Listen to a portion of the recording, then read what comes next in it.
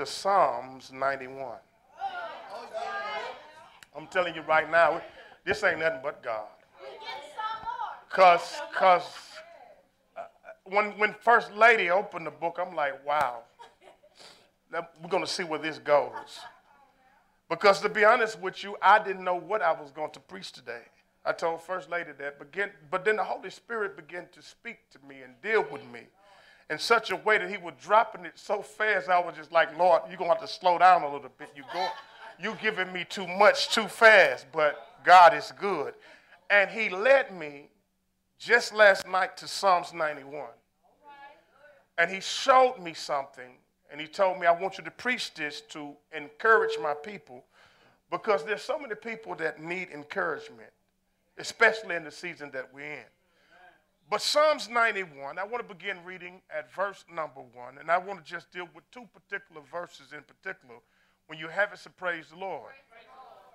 And the Bible says, he who dwells in the secret place, somebody say secret place, of the Most High shall abide under the shadow of the Almighty. And I will say of the Lord, he is my refuge and my fortress, my God, in whom I will trust. I want to preach on the subject this morning, shelter in place. Shelter in place. Tell your neighbor, shelter in place. Shelter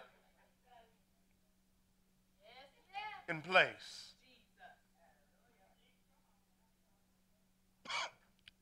Excuse me. Shelter in place. Psalms 91 is a testimony of a man who made up his mind to make God his refuge. You can tell that this is someone who had made up their mind. This is someone who was totally convinced that the presence of God was totally needed in order to survive. Somehow this man had convinced himself that the presence of God was totally needed in order to survive. And judging from the literary composition, you can tell that whoever wrote this psalm was not a novice. In other words, they were not a beginner. They wasn't just somebody that just recently joined the church. They was not a novice, but this was somebody that had a real, authentic relationship with God. Whoever this was speaking from experience. And they knew how important it was to make the God Almighty their dwelling place. That's why I say this was not a beginner, this was not a novice, because whoever this was had come to a conclusion that it's something about making the God Almighty their dwelling place. The Bible says here in Psalms 91, because I want you to understand something about Psalm 91. Psalms 91 is the safety of abiding in the presence of God. And it is the state, in other words, it is the state of the godly. Watch this now. The state of the godly is they will be protected. Let me say this again. If you are godly, it goes on without a shadow of a doubt, you are going to be protected. And this is the state of the godly. If you are godly and if you are moving and have your being in God, then you are guaranteed to be protected. And all you have to do is get in God, trust in God, and stay in God, and you will see the full manifestation of the promise. Watch this now. When you get in God, stay in God, and trust in God, you will see the full manifestation of the promise. I need you to understand something, that this is a promise of the Most High God. Watch this now. To anyone who dares to make him their dwelling place. Let me tell you something. This is what I love about God. It's open up to anyone who makes God their dwelling place. Watch it now. Because Psalm 91 is a universal promise for anyone who dares to make him their dwelling place. Watch it now. Peter said in the book of the Acts of the Apostles, Acts 10 and 34, that God is no respecter of persons. Watch this now. He said that God is not a respecter of persons. And one translation said God does not consider some people to be better than others. And this is what he goes on to say in that verse number 35. But in every nation, whoever fears him and work righteousness is accepted by him. Another translation said he accepts anyone who worships him and do what is right. It is not important what nation they come from. So he is not a respecter of person. He don't care if you're black or white. He don't care if you're tall or short. He don't care if you're skinny or fat. He is not a respecter of person. And the Bible says here, there's something that says he who dwells. One translation said whoever lives under the shelter. Another translation said whoever dwells. In other words, it's a universal principle with a universal promise. Let me say this again.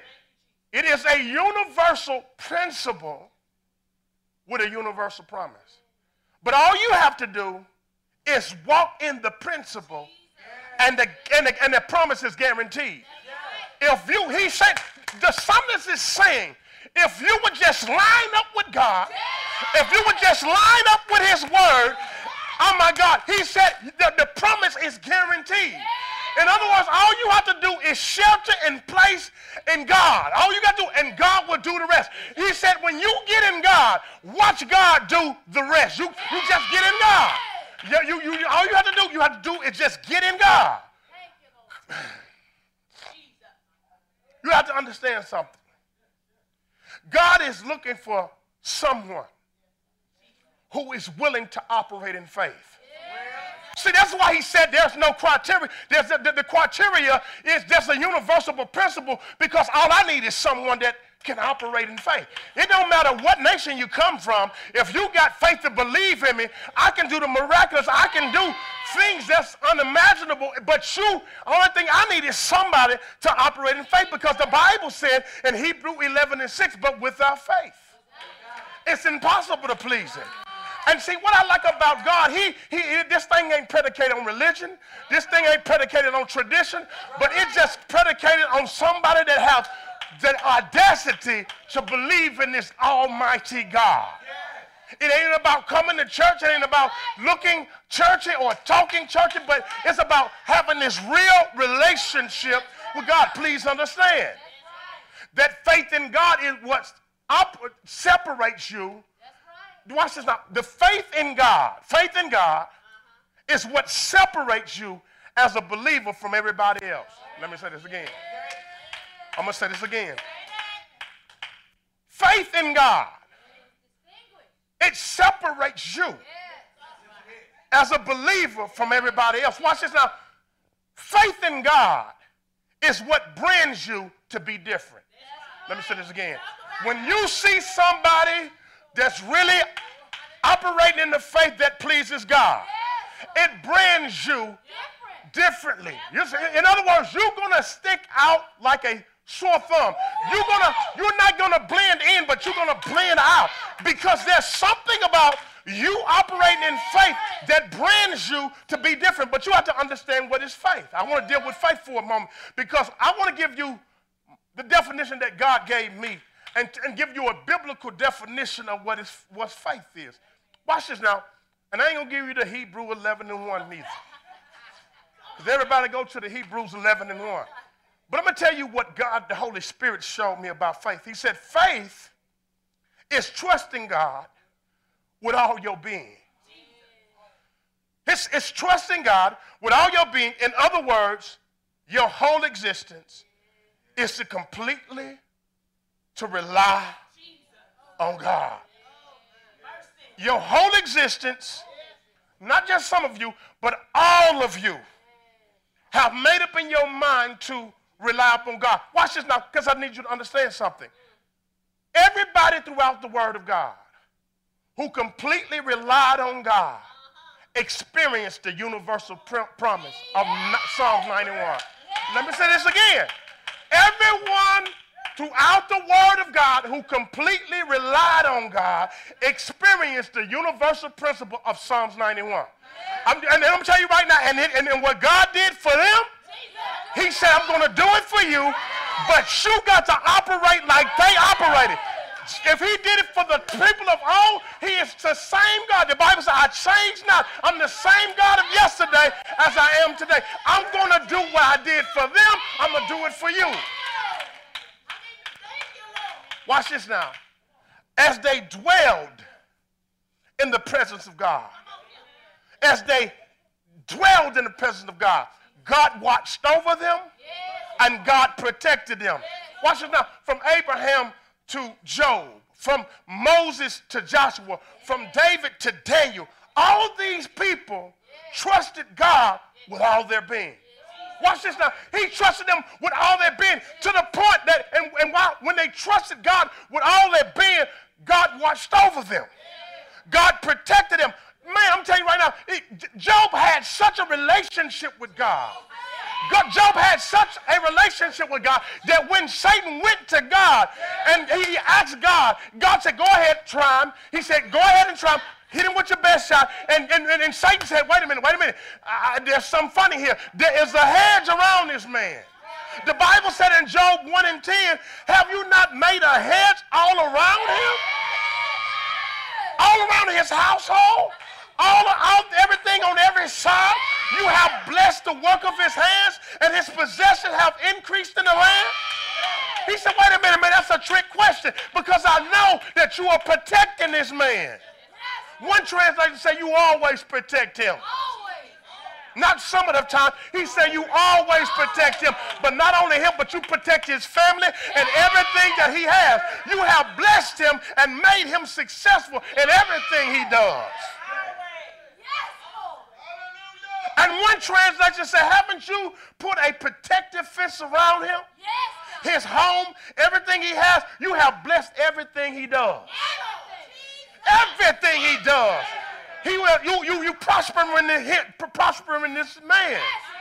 Watch this now, because it's something about sitting in the secret place of God. Let me tell you, it's something about sitting in the secret place of God. Let me tell you something, because there's so much substance in this psalm. The Bible said that they that dwell in the secret places of God. Watch it now, because the word dwell is the participle from the verb to sit. Watch this now. In other words, so the psalmist is saying, I need you to sit. Watch this now. Everyone who dwells, everyone who sits in the secret place of God, everyone who operates in a universal principle receives the universal promise.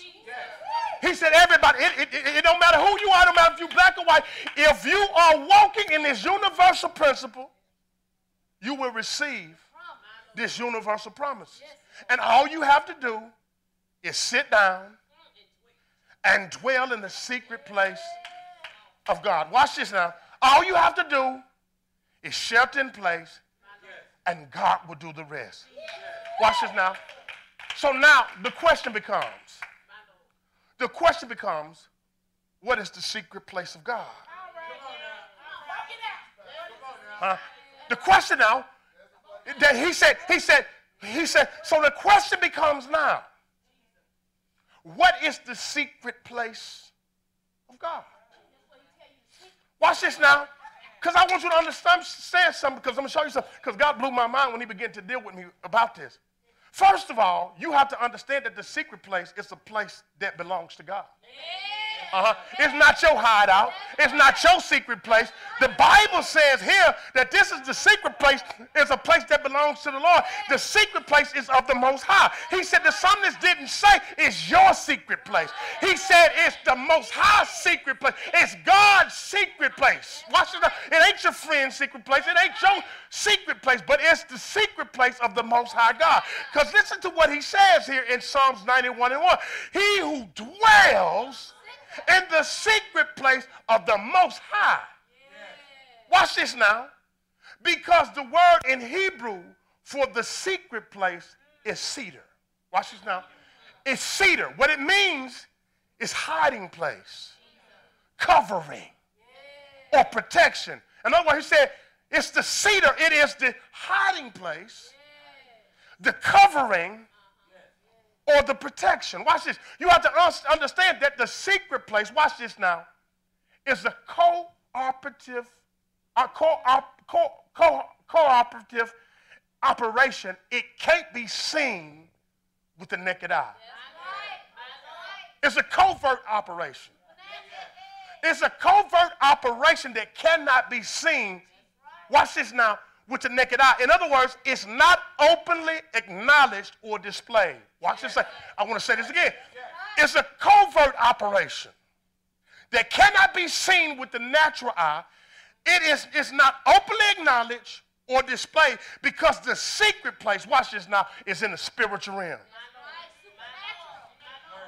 The secret place that the summons is talking about is not a physical place, but it is a spiritual place because the secret place always occurs in the spiritual realm. It's a place of holy concealment. In other words, it's a place where God can seal you as a believer.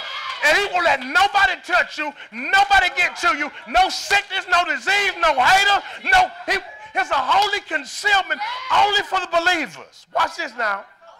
It's a place of intimacy where we pour out our heart and soul unto God.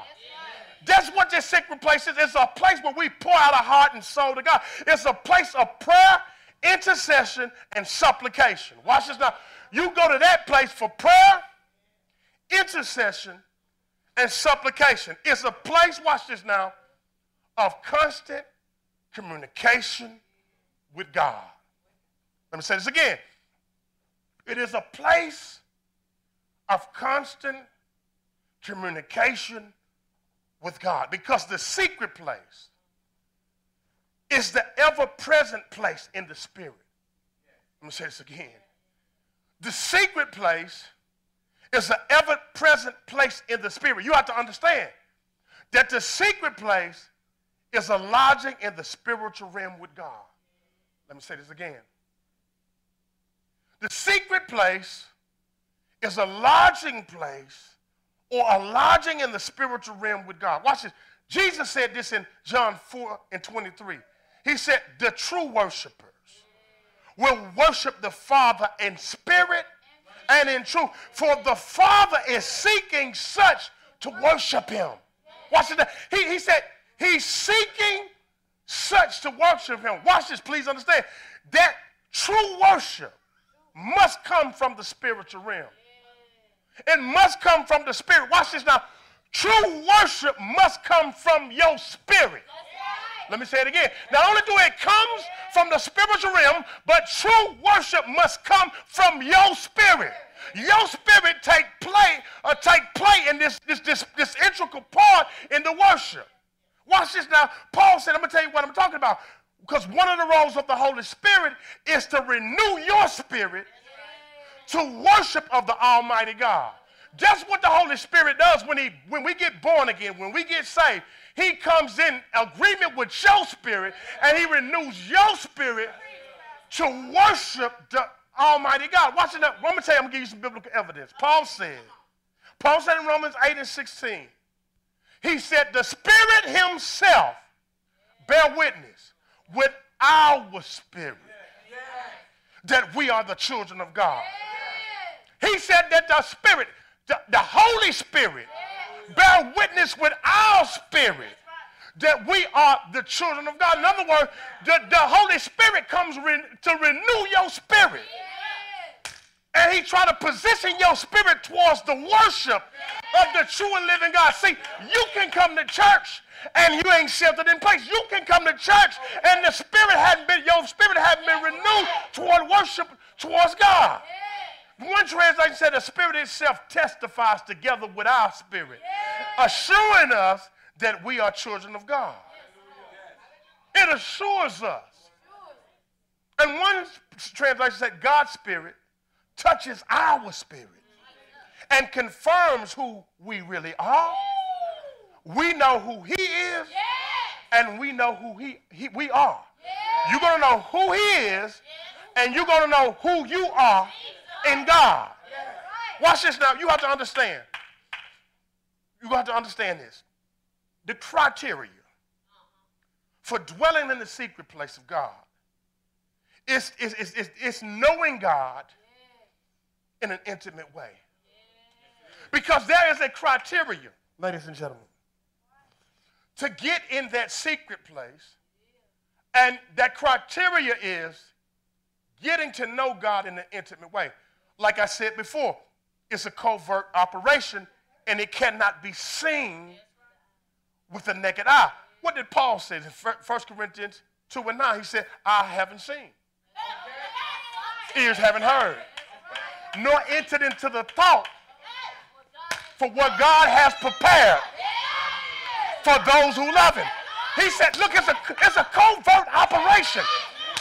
Oh, my God, it's a covert operation. And let me tell you something. Nobody can see what God is up to concerning your situation because he did it that way. He said, I will not make it acknowledgeable. I will not display it because what I'm doing is not for the natural eye. People are trying to look for you to fall, but you won't fall because God said it's a covert operation. Yes, he's going through hell. Yeah, he's going through hell, but I won't let him stumble and fall. You don't see what I see. You don't know what I'm up to because I'm up to something with them. I haven't seen, ears haven't heard, neither entered into the mind. You thinking this, and I'm telling you right now, it ain't going to turn out the way you think. It ain't going to turn out the way you think. She ain't going to fail. He ain't going to fail. He ain't going to lose nothing. She ain't going to lose nothing. It ain't what you think it is. Last time I checked, we serve an awesome God. Last time I checked, he's able to do anything but fail. The last time I checked, he said he's my provider and my keeper. The last time I checked,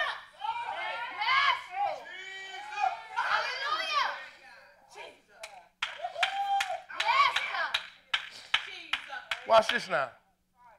Watch this. What God is doing for his people cannot be seen with the naked eye.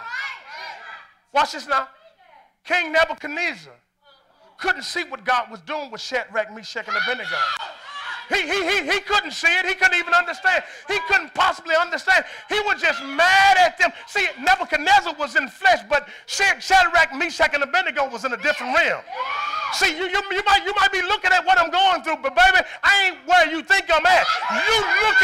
You looking at my present situation, but I'm looking into another dimension. What I'm going through do not apply to where I'm going. Watch this now. He didn't know. He didn't know that it was something going on in the spiritual realm. Nebuchadnezzar didn't know that there was something going on in the spiritual realm. Job didn't know that there was something going on in the spiritual realm. Joseph didn't know that there was something going on in the spiritual realm. You don't know that there's something going on in the spiritual realm, but there's something going on in the spiritual realm. And your haters gonna be gravely disappointed. Those that are talking about you gonna be gravely disappointed. Those who are counting you out gonna be gravely disappointed.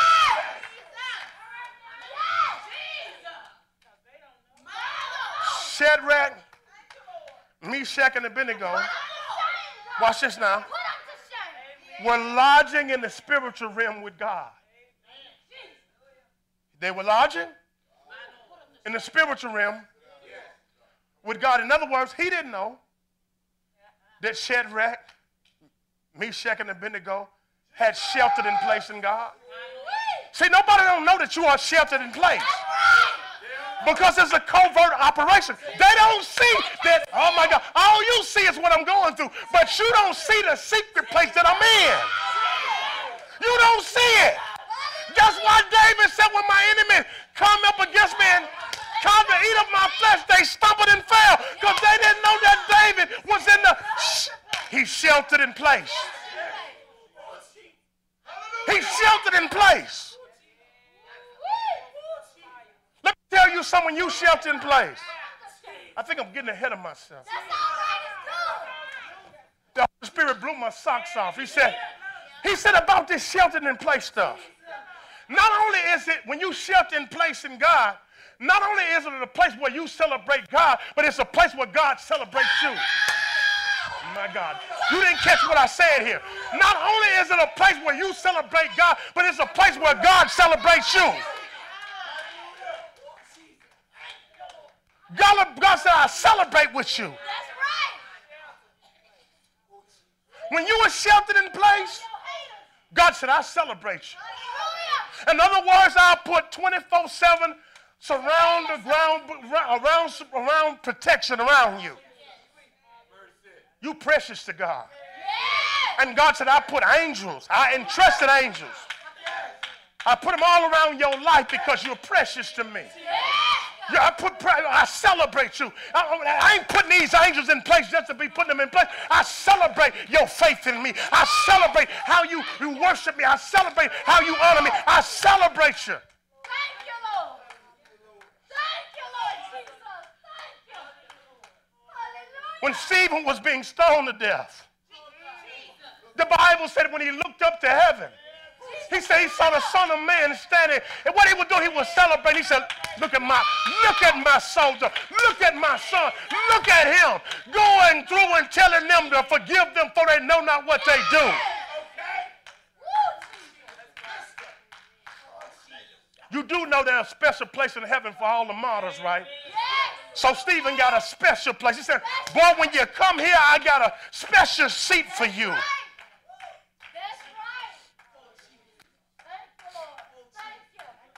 He didn't know that Shadrach, Meshach, and Abednego had sheltered in place. Because I want you to understand what shelter in place means, the phrase shelter in place. What it means is to find a safe location indoors and staying there until you are given an all-clear signal that everything is good. God said, man, I'm going to tell you right now, for us, the safe place is in God. And God said, when you go through your storm, only thing I need you to do is just stay there until I give you an all-clear signal. Oh, my God. Stay there until I give you an all-clear signal. Let this storm pass by.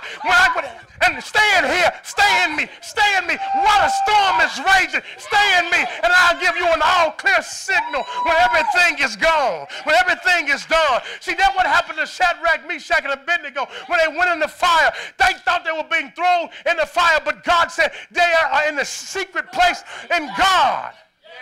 And you just stay here, Shadrach, Meshach, and Abednego. Although it's a fire, I'm going to know your hair won't be singed, your clothes won't be smell like smoke. Just stay here until I give you an all-clear signal to come on out of this thing. What am I saying here? I'm saying that you got the shelter in place, especially in the times that we're living in. Shelter in place. Stay in God. Regardless of what things are occurring around you, shelter in place. Stay in Him until He give you an all-clear signal and say, come on out of this thing. Come on out and smile. Come on and receive yours. Come on and get what I promise you.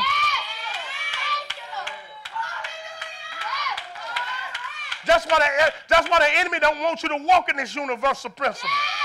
Because he know when you walk in this universal principle, it's a guaranteed promise from God. Thank you, Lord Jesus. Thank you, Lord. When you're in that place, you are operating in the universal principle that sets you up for the universal promise. He said, he who dwells in the secret place of the Most High shall abide under the shadow of the Almighty. In other words, the universal promise is guaranteed to you. Because watch this now. It's guaranteed because you have to understand when you look at the literary composition. It's not an if or a maybe, but it's a must. Watch this now. God didn't say that it was an if or a maybe. The psalmist didn't say it was an if or a maybe, but he said it's a must. He said you shall. It's a must. Watch this now. And you got to understand something about the promises of God, because the Bible said in 2 Corinthians 1:20, for all the promises of God are yes and amen. Every promise is yes and amen. When you walk in that universal principle, God said yes. Yes. Yes, I'm going to protect you. Yes, I'm going to cover you. Yes and amen. I don't care if the economy is falling apart. Yes and amen. I don't care if you got laid off. Yes and amen. I don't care if your bank account is getting low. Yes and amen.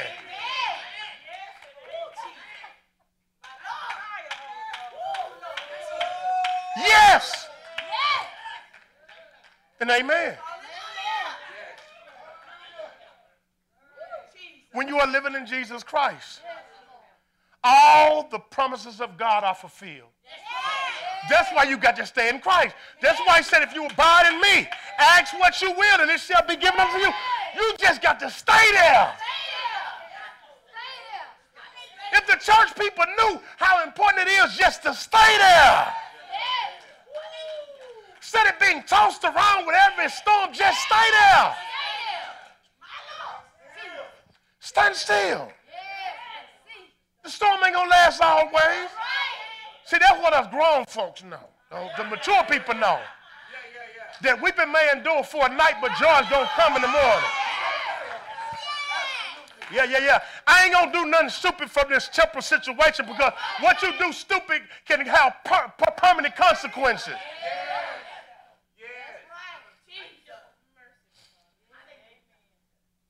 Jesus Christ carries out all the promises of God. One translation said he carries out and fulfills all of God's promises, no matter how many of them they are. So I'm going to tell you, some of the child of God, you got benefits. I ain't going to let the devil rob me out of mine. The devil is a lie. As a child of God, I know I got benefits. So what you have to do is crack the book over and find you a promise and latch hold to it. No. The Bible said this promise is mine. The word says this promise is mine.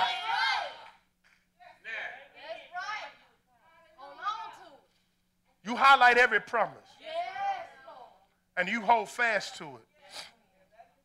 And when you are living in that secret place, when you are living in Jesus Christ, the universal promise is guaranteed. Because you got to understand that that secret place, that promise provides hiding, covering, and protection. He said, he who dwells in the secret place of the Most High shall abide under the shadow of the Almighty. And then I like what he says here, because you got to make this thing personal. See, I'm going to tell you something. I can want something for you, but you got to want it for yourself. Man, there's plenty of things that I want for my people. I love you and I want the best for you. But you got to want it as bad as I want it for you. There are so many people, we can be on the outside, see the real potential that's in you.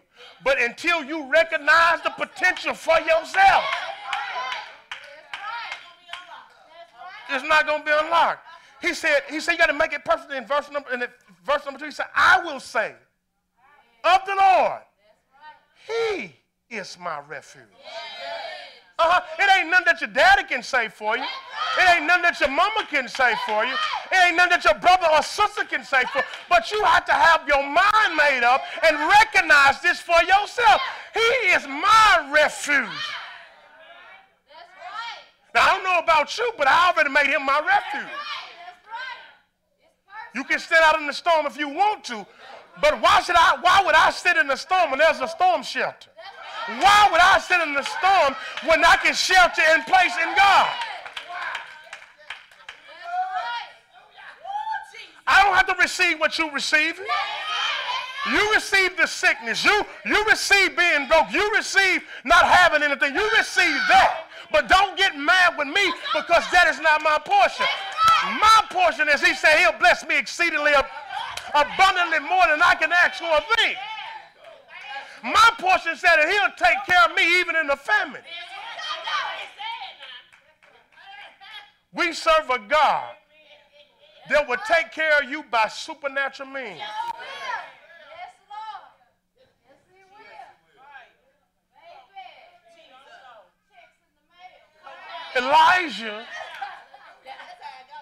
Elijah sheltered in place Yes, Lord. when the famine came to Samaria. Yes, Jesus. Supernatural. He was in the spiritual realm.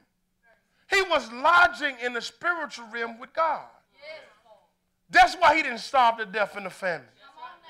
Come on. It's because he knew the art of sheltering in place. And what we have to do as his people is learn the art of sheltering in place. If you walk in this universal principle, you will and you shall experience this universal promise.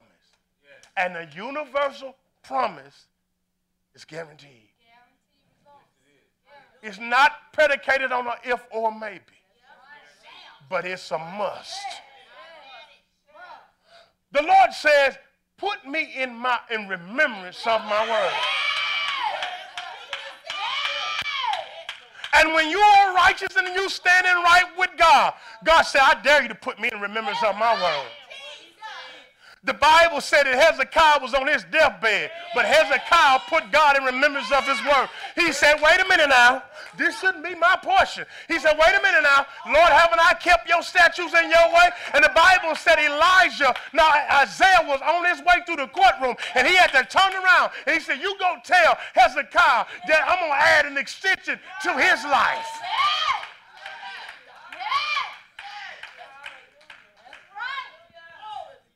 Shelter in place. Standing all over this sanctuary.